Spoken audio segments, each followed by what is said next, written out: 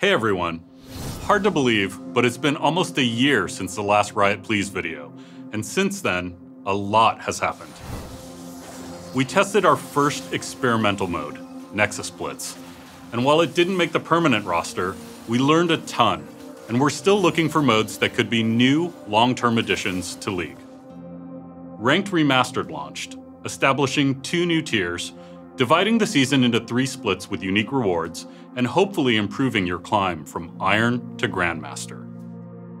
We unchained Silas, revealing more about the dark side of Demacia's relationship with magic.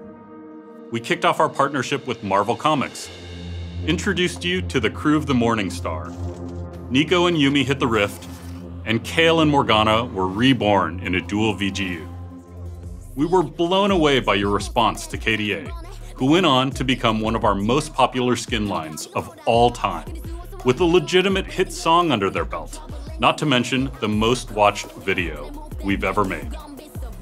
Our esport has continued to see incredible pro play at the highest levels, with record-breaking engagement at both last year's World Finals and most recently, MSI, where the gap closed and EU did prove to be greater than NA.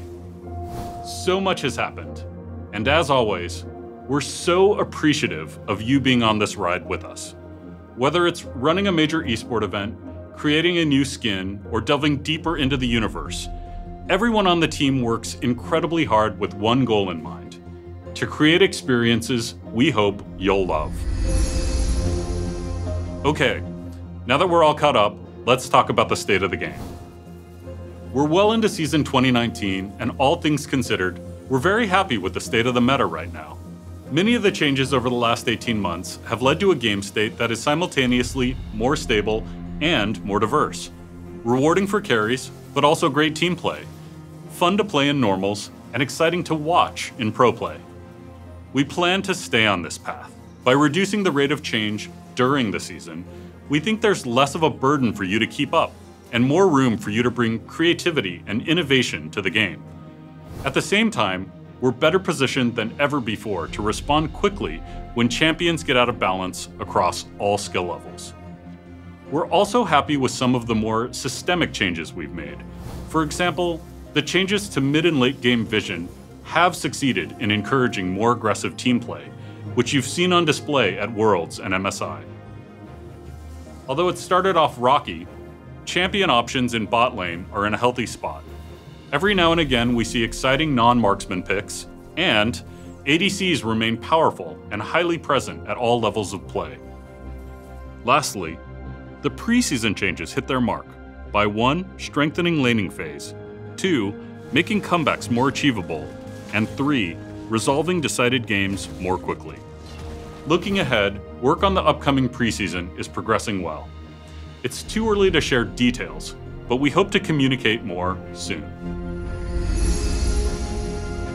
Let's talk about the client. We've heard your feedback about the state of the client, and the truth is, you're right. The state of the client isn't what it should be, and it's taken us way too long to improve things. However, over the last few months, we have been making important changes that were a prerequisite for us to be able to identify the root causes of the issues many of you have been experiencing. Now we can finally tackle long overdue work on client performance without shooting in the dark, and that's what we plan to do. We're sorry for how long it's taken us to make improvements here, but you can expect us to make meaningful progress shortly. In addition, now that we've deprecated support for Windows XP, we can finally upgrade the client to a modern version of Chromium, which should come with generally improved performance. We've also significantly improved how patching works, making game updates much faster and more reliable. While the old patcher took an average of 8 minutes to update League, the new patcher averages less than 40 seconds. A small percentage of you will have seen a new sign-in flow for League on PBE. We'll be rolling out changes to the sign-in flow throughout the year, including the ability to stay signed in, 2-factor authentication, and background patching later this year. This next update is something I'm really excited to talk to you about. I mentioned before that we're continuing to look for new modes that could be permanent additions to League. Teamfight Tactics is our next shot at this. TFT is our take on the emerging auto-battler subgenre, with some new aspects we think make for a uniquely League experience.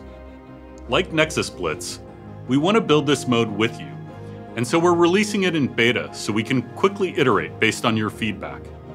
Once we're sure the initial release is stable, one of our first planned iterations is to follow up with a TFT ranked queue. We're also introducing a new product called Little Legends for TFT. Little Legends will be your avatar on the TFT battlefield, and your main way of interacting with other players. They'll also join you on Howling Abyss, where they'll appear as pets that cheer you on from the sidelines. And maybe the most important detail to share is, TFT is letting us deliver on a long-awaited player promise.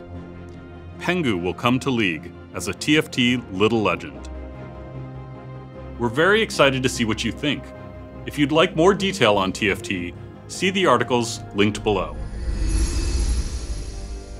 After nearly a decade of taking 500 damage from Flash, yes, it's true, we're finally updating the death recap screen. Our goal was pretty straightforward.